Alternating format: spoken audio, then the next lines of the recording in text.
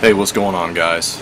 I got an opportunity to redesign and redo my bk-2 sheath, and I think it really turned out really well. I think you guys are going to be very pleased with it. This is what I got.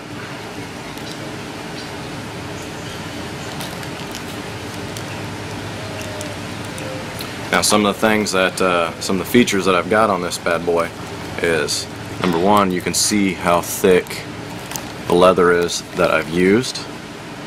Another thing is I have spared no expense making this sheath. All these are all Chicago screws, not cheap rivets, not rapid rivets or anything like that.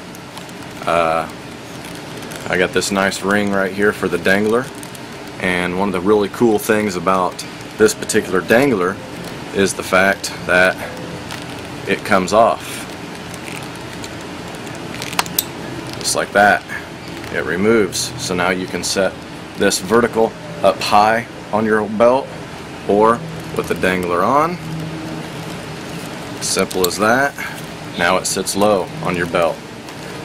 It also has the scout and the cross draw straps. You will notice that the fire steel is down here instead of up here like most people put. Most people put it, you know, up here where it sits like this, and I did not want to do that because it's been done to death.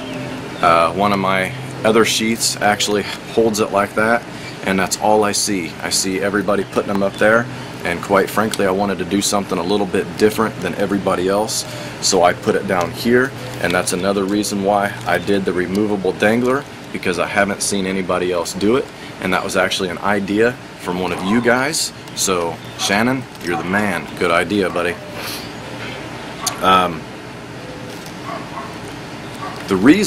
Another reason I wanted to put the fire steel down here instead of here is because I try to eliminate any type of mechanical failure before it ever happens. And let's just say that it is sitting here, and with that stitching being stitched there, that stitching is on the inside of the sheath, okay? So if that ever pops loose and you ever have to redo that, the whole sheath has to come apart, or you have to redo an entire sheath. With the way that this is set up, if something ever happened, all you have to do is replace a Chicago screw, or, you know, the stitch here. But the thing is, this thing is bomb proof. This thing is not going to fall apart. I have heavy duty Chicago screws in every single stress point on this thing. The stitching that I use, that particular stitching will hold up to 80 pounds anyway. So, like I said, this thing is not coming loose. It's not falling apart. This thing is absolutely bulletproof. It is going to last you a lifetime, plain and simple. Okay? So, let me show you a few ways that you can carry this knife. Okay, this is carry option number one. You can see that it sits low on the thigh.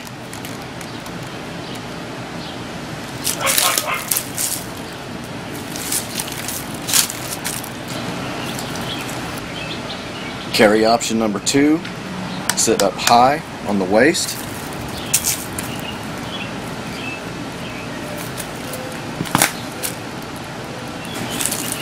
The ever popular scout carry.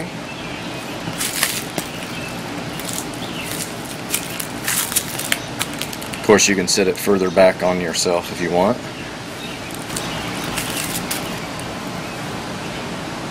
Got cross draw.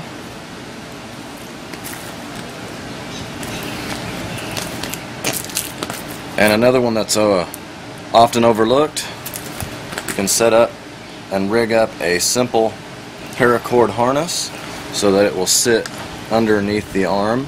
Now you can adjust the knife to where it sits vertically down like it is now, or you can turn it to where it will sit this direction. It just all depends on how you run the paracord through the scout carry retaining straps. Alright guys, there you have it. The new and improved bk-2 sheath with more carry options than you can throw a stick at. So, hope you guys like it.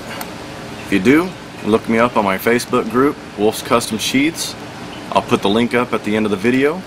Come check out these prices, guys. I guarantee you will not find prices anywhere like mine, especially considering the fact that this is all hand done.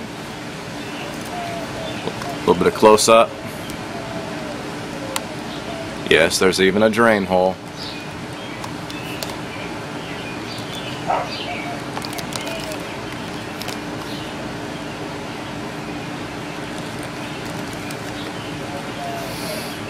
Have a good one, guys.